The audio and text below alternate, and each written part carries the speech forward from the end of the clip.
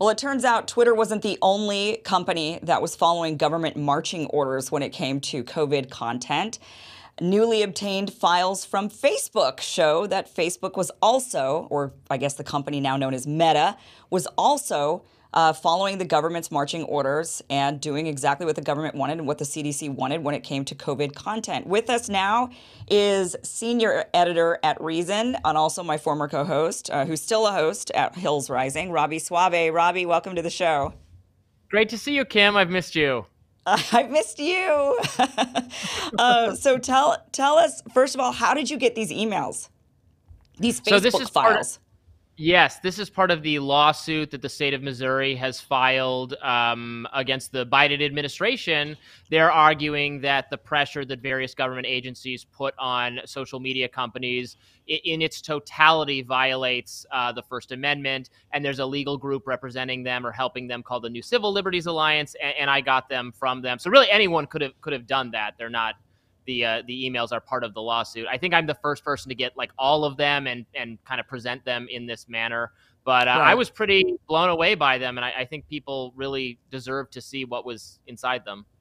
What would you say was the most the thing that shocked you the most with these files? I think what shocked me the most is just the sheer number of them, the sheer volume. I mean, over the course of 2021. The CDC is talking to Facebook almost every single day.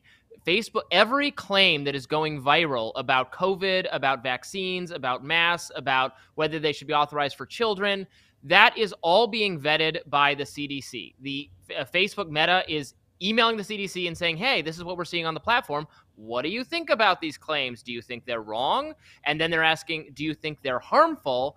And then finally, they're asking, do you think this could cause vaccine reluctance? And the CDC says, well, yeah, anything could cause vaccine reluctance, which is a kind of very serious implication, I think. Yeah, so it wasn't just based on fact or what was actual medical misinformation. It was also based on, well, will people not take the vaccine if they know about this? And that is something that they censored. I think that is probably the most damning thing that I found also when reading your thread and then also reading your article on Reason was that, wow, I mean, for them to even censor actual truthful information, but just saying this is just, we just don't want really this amplified. People, if they knew about this, then maybe this wouldn't be something that they'd want to take. And they didn't quite say it like that, but that is absolutely what they were implying, it seems like. So some of the things that I saw from your emails that were released here, I think one of them, so you do have this list, you kind of showcase this list of all of the things that the Facebook was asking CDC, help us figure out whether or not these are, what we should be flagging, right?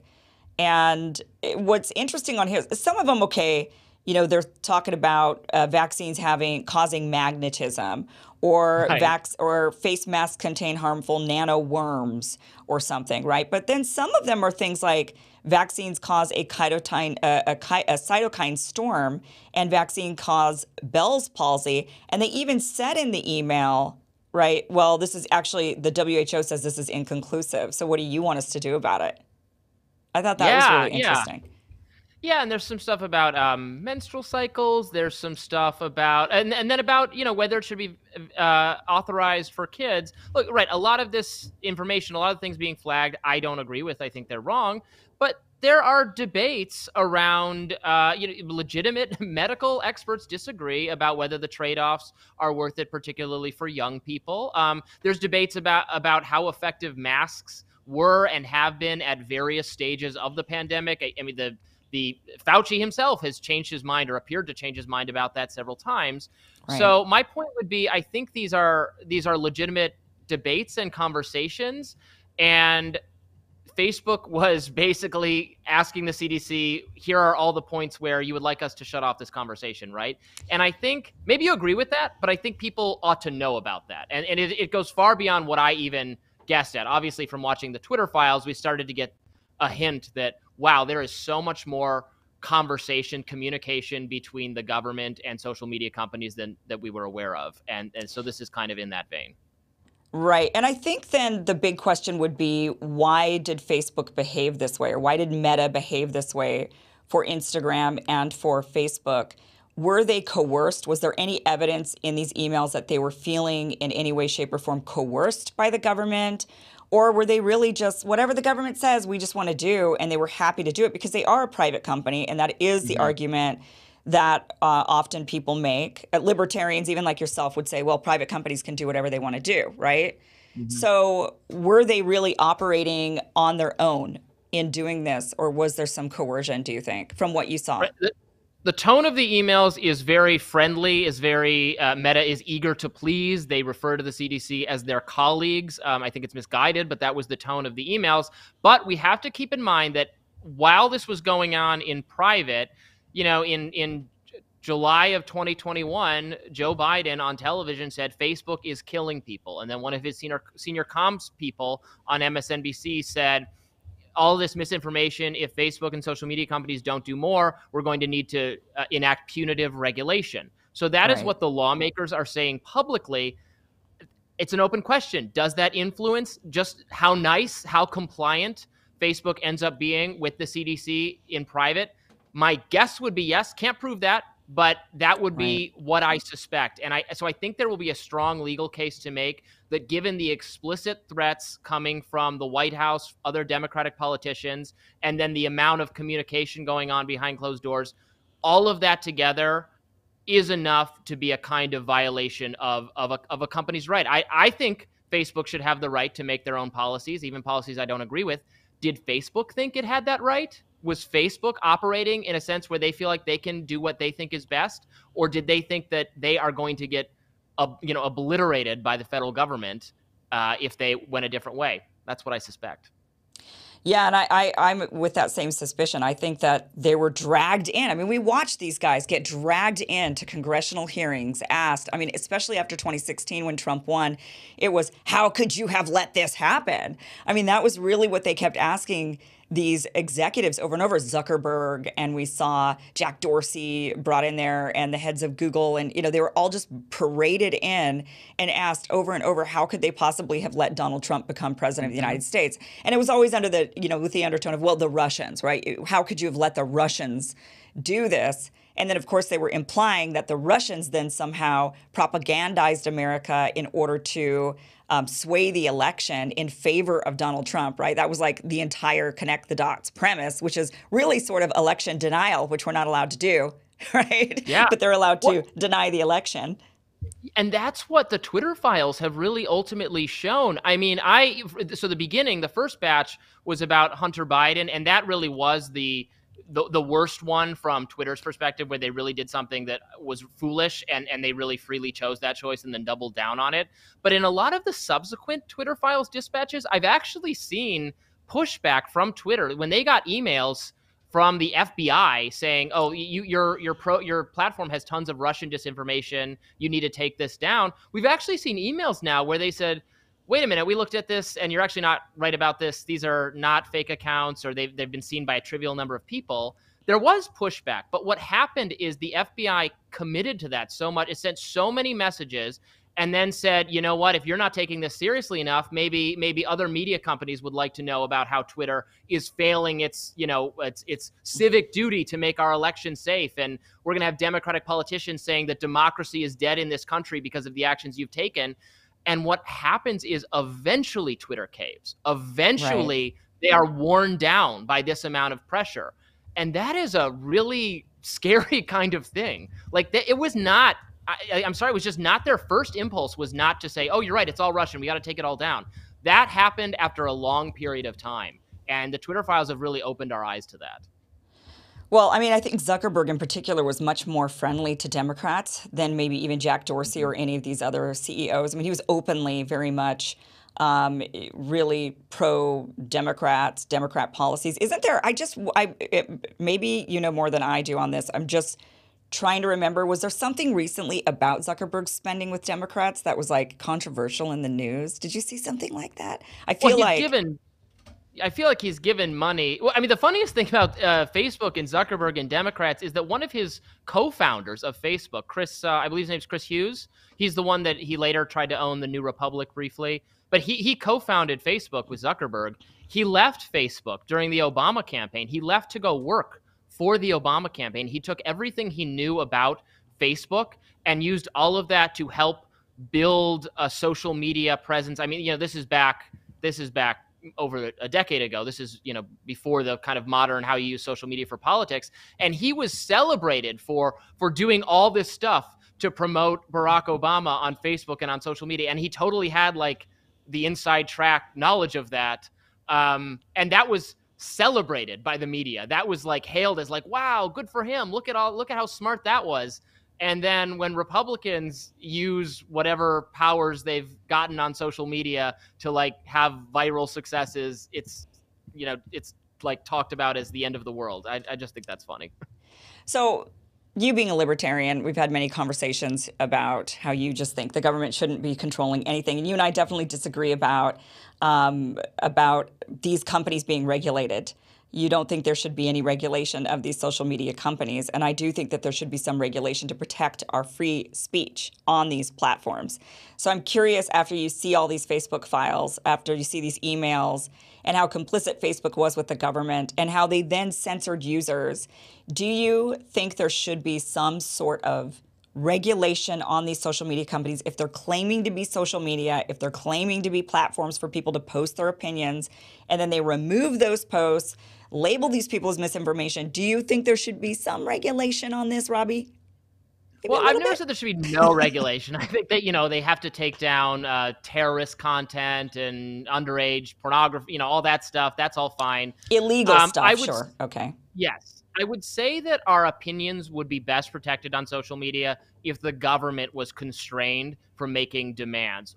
I would say we need rules that prevent agents at the FBI and the CDC from doing outreach, from making requests to take down accounts. In the same way that like government employees are not allowed to campaign to use like their office for political purposes or to campaign. The Hatch Act prohibits that. We need some kind of thing like that to stop this, because the social media companies, I think, felt pressured to do it. I mean, if you wanted to try to craft a regulation that makes the social media companies be more respectful of our free speech rights, I think I think that itself might actually end up being not constitutional, because in some ways you're then doing the thing you don't want the government to do. It looks to me like very dicey, and the most straightforward way to correct a lot of this stuff would just be to like reform the CDC and the FBI and other agencies. Could be wrong about that, but I don't think, we have to trust, if you regulate them, then they're always going to be subject to whatever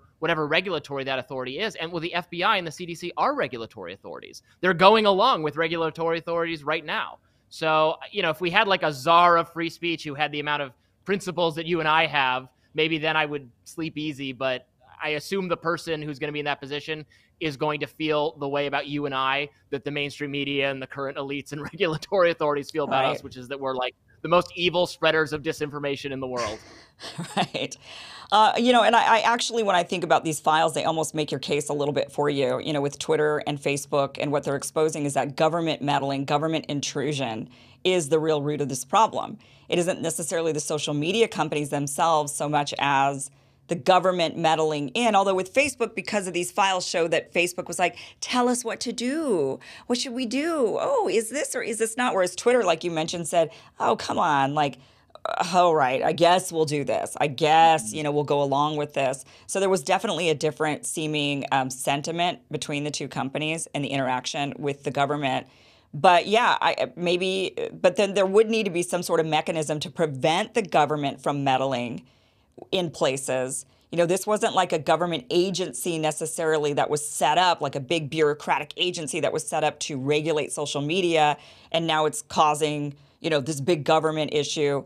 It's that they were doing it. There's nothing stopping them really from doing it. It's like, what would stop government officials from continuing to say to a business, hey, we don't like how you're operating.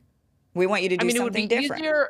It would be easier to pass a law saying that federal employees cannot contact social media companies and ask them to take down content. That would be easier than passing a law that said social media companies have to leave up content, because social media companies are private companies. So if you did that, someone could argue you're actually violating the First Amendment, because private companies do have a right to take down content because they're private entities, and the First Amendment stops the government from telling private companies what to do. But federal employees, government employees, we could have rules that stop in the same way. If you had a business, you could say, well, my employee, I mean, the federal government employees are our employees in a sense. So if you ran a business, you could say your employees, here's how you're supposed to behave on social media or in emails. It'd be more like that. Yeah. Right. Like maybe some sort of regulation, like you can't use your power as a government official to scare and scare people and say it would be a shame if something happened to your business, and so we want you to Exactly. do XYZ thing because or else. And that's really what it seems like the government did. But I still do think there needs to be some regulation of these social media companies where they are. I do think that there should be the regulation that they do need to keep posts up. And even if they don't like it, if you're putting yourself out there as a business saying my business model is allowing people to come and post what they're thinking and what they're feeling, and that is protected under Section 230, then I think you have to adhere to that. And that is something that they need to be regulated and forced into. Like either that or you become a publisher. If you're going to start curating content, then you deem yourself a publisher and put yourself out there that way. I mean, the issue, obviously, we could take away if we change the Section 230 thing, but which we could do. But the problem is, if they were, then that would make them liable the same way like a book publisher is liable for, if my book publisher, if there's something libelous, defamatory in the book, you could sue the book publisher. You can't sue Facebook if I say something defamatory on Facebook because of Section 230. But you see what the issue is there, and I don't know why Republicans want to get rid of this so badly. If you get rid of Section 230 and make it so that you could sue Facebook for defamatory things I say on Facebook, what's Facebook going to do? They're going to have to vet all content ahead of time. It's going to be wildly more censorship. They're not going to let you say anything. It's going to be 1,000 times worse. Or only verified people will be able to speak. Only people. This would actually benefit media elites so much. It's not surprising to me at all that Elizabeth Warren style Democratic political figures love this idea, and the New York Times loves this idea. I don't for the life of me understand why many Republicans have kind of embraced it too. It seems like the quickest way to kill off all contrarian conversation. I agree with you. I agree with you 100%. It only benefits those who want to control speech. Because at that point, then you would have to control your speech. You'd have to control it if you were a social media company. You would have no choice. You would be liable for anything anybody said. So the only option you would have is to start curating content and allowing those who you verify, who you know are not going to cross any line, be the ones that are posting on the platform. And that's exactly why Democrats seem to want it, is because they want to be able to go and cherry pick which information is out there. But it is odd that Republicans want to get rid of it. But from my sense, they want to get rid of it because they're saying, well, you shouldn't have this protection if you're not going to adhere to it the way that it's meant. So it's meant for you to be able to just leave posts up and not be liable. Well, if you're going to start curating content and becoming a publisher, then you shouldn't have Section 230 protection. So we're just going to take this away from you. But it's like that threat of taking it away, like you said, it's like it makes it worse. All you're doing is handing it over to the people who would love to just go and start curating and moderating content. So it doesn't make any sense at all. But that's where we're at with this. I mean, hopefully, do you think, and I'm interested about this with your book, Tech Panic, and one thing that you've always been talking about is we shouldn't be so afraid of big tech and social media. And I'm one of those people that's been more alarmist about them. And you're like, there's not as much to be panicked about as you think. So when you see these files, though, does that change your mind at all about social media, big tech? I would say, I'm always worried about collusion between big, powerful interests in the private sector, in the corporate world, and government. And this is a good example of big tech and big government coming together to make some bad decisions. The reason I always push back against kind of panic about tech in general is that, I have to be honest about the fact that I think social media, warts and all, has been a really good development for a lot of people. It's allowed me to have a lot more interesting conversations. I host a show on YouTube. I'm able to talk to you on an alternative competing platform that I think is great. And I think that will be a good development if many of the existing platforms face competition from entities that have different, maybe better values, and see how that works out. But I just have to appreciate how much actual speech and talking there is now because of social media. I don't want to go back to an era where like only the mainstream was allowed to be expressed because there were no alternative platforms. I mean, this is, again, despite the censorship and the bad decisions, this is the healthiest time for contrarian dialogue like ever, right? When was it ever this easy to start a channel or a publication and go viral and get traction for expressing ideas that the elites in the mainstream didn't want? Which is why they're so desperate to lock this down and stop this from happening. That's why their top goal is fighting disinformation. I mean, I'm sure you've been watching Davos. I watched the Brian Stelter's panel with all those people about disinformation, how they said disinformation, the central problem of our time, everything it flows from it.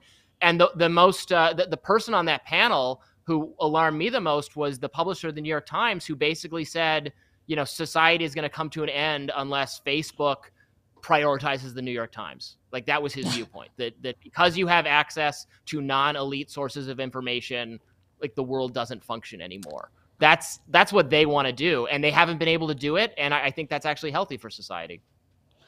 Yeah, well, big tech to me does have way too much power, and I do think that they, even without the behest of the government, could potentially control society in a way that I think needs to be regulated. That's me, so. But certainly there is a really alarming trend of this idea of needing to censor and clamp down on disinformation. And you're right, at the WEF, in Davos, them talking about it like this is very scary, because a lot of times that then becomes policy. And even the head of the European Commission, she was out there saying, oh, yes, you're going to start having laws in the United States against hate speech. And you're going to have, and it's like, who gets to decide what that is? And so, and who decides what's misinformation? As we saw with these Facebook files, that they were claiming heart inflammation and irregular periods and cytokine storms, and even, they were things that we now know do actually happen for some people. They were saying, no, that's misinformation. We got to get rid of that. And that is very scary. So, good job, Robbie, with getting these Facebook files out there. Really, really interesting. And I'm curious, I'm sure we'll be seeing more of this type of stuff rolling out throughout time, just more people exposing the fact that there was this very big concerted effort, it seems like, from the government to control the narratives for whatever their purpose, in even controlling truth and censoring truth, like the lab leak theory, them saying, oh, no, that's censoring that Can't completely. Talk about that. Can't, yeah, now we can. But at that time, absolutely could not. So wondering when we can talk about masking. Is that allowed yet? Are we allowed to talk about whether or not masks are effective on YouTube? Are you allowed to talk about that there? Right, what you're allowed to even say. I don't know. I guess I got to send a really polite email to the CDC. And can I please ask some questions about this policy, please? Yeah, because I think on YouTube you're still not allowed to question mask efficacy. Well, we haven't gotten our entire channel shut down again anytime recently. And remember when you and I were hosting with Ryan Grimm, and over that unbelievably stupid accusation that we had done election misinformation just because we played a clip CPAC. Of Trump saying something I didn't agree with, but it was just news. We're like, here, he said this, and they said we had spread election misinformation. It was crazy. That's big tech for you. See, Robbie, this is what I'm talking about. That's big tech for you. Yeah. That needs to be regulated. All right, look, I've never said we don't have the right to complain about it. I do my fair share of complaining about all the policies. I know. This is how you libertarians are. You guys just complain. You complain about it, but then when it comes down to it, it's like, okay, Rand Paul, now what are we going to do about it? Meh. Okay. Well, we're going to hold Fauci accountable. That's what we're going to do. All right, Robbie, thanks for being on. Robbie is the senior editor over at Reason. You can check out the Facebook files there and also on his Twitter thread. Robbie, so good to see you. Thanks for being here. So good to see you, Kim. My pleasure. Thank you.